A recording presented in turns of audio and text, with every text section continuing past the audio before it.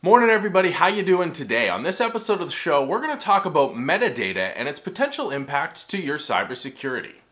Now, there was a good article from Thomas Brewster in Forbes this weekend that was talking about a case that the DEA was pursuing against an alleged criminal.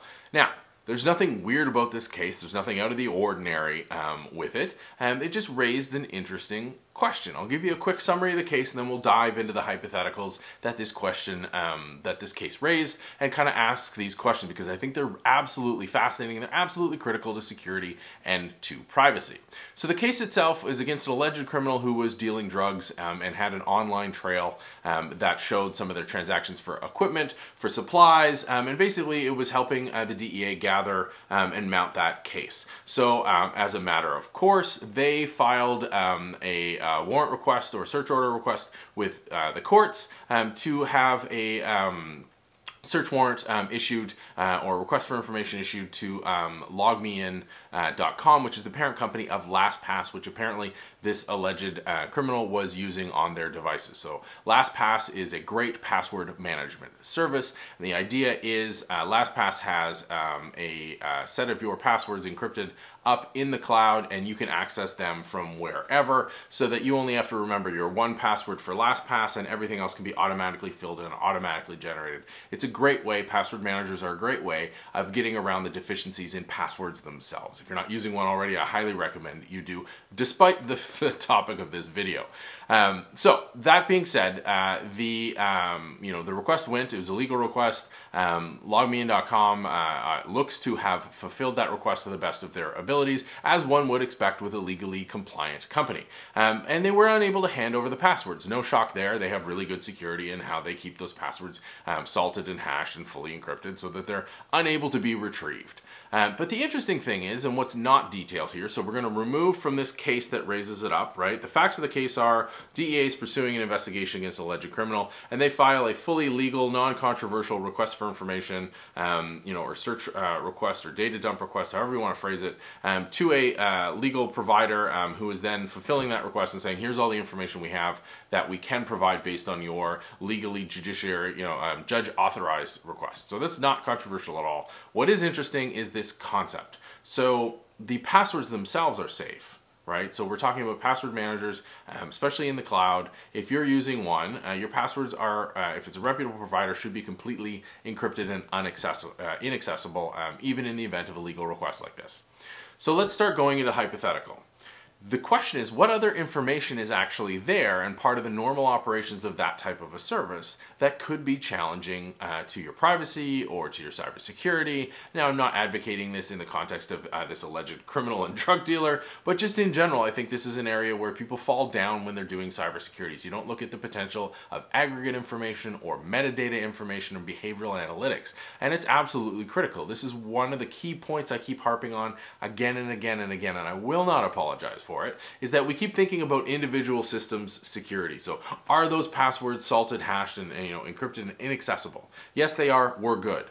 Well, you got to look at the whole. You got to look at the holistic view of it. What other information is there that could be compromising? So if we go through it and say, I have a bunch of passwords, let's say, I got 100 passwords, username and passwords locked away in my password vault, and the passwords themselves are safe. We know they're inaccessible. It would take a mountain of computing power to break through that encryption. But the question is, are the services that those passwords attach to, are those listed in plain text? Can those be provided in the response to an audit or an insider threat if somebody looks at it? So they know I have accounts at service A, service B, service C, service D. Are the times in which I changed my password listed in the open or in an accessible format? Because that can be critical too. Go no further than haveibeenpwned.com to see if any of your previous passwords have been breached. If you have a breach in something listed in a great service like Have I Been Pwned, maybe that password in account C in your password vault hasn't been changed since that breach. Maybe it's the same password. right? Maybe there's the ability for an attacker to say, hey, that's the same password as that. Now I know that that same password that's been out in the open and I can find online somewhere is actually the same to service C.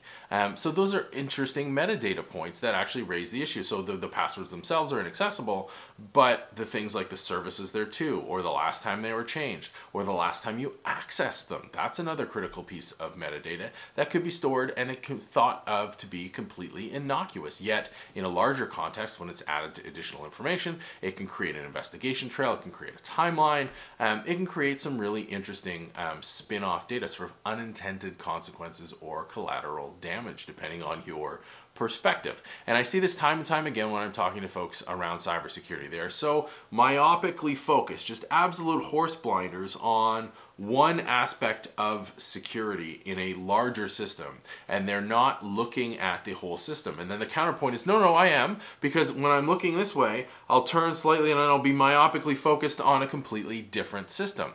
And that's great, but you can't secure them in isolation because they talk and they transfer data between the two and they're part of a larger whole. You can't just, the analogy here in the physical world would be like, well, I'm fine, my car is safe because, I have seat belts. Meanwhile, there's no airbag, there's no brakes, the mirrors aren't working, they're all cracked, things like that. You need to look at each individual system, yes, but you also need to look at the larger whole. Are you mitigating risk elsewhere? Is the connection between systems and passing of data creating additional risks? And that is an extremely, extremely difficult thing to calculate, is aggregate risk and aggregate exposure, but it's absolutely critical. And I just thought this article from Thomas Brewster at Forbes really raised an interesting point because it was such an innocuous case, because it was such a straightforward request, but the implications from a security perspective are really, really fascinating.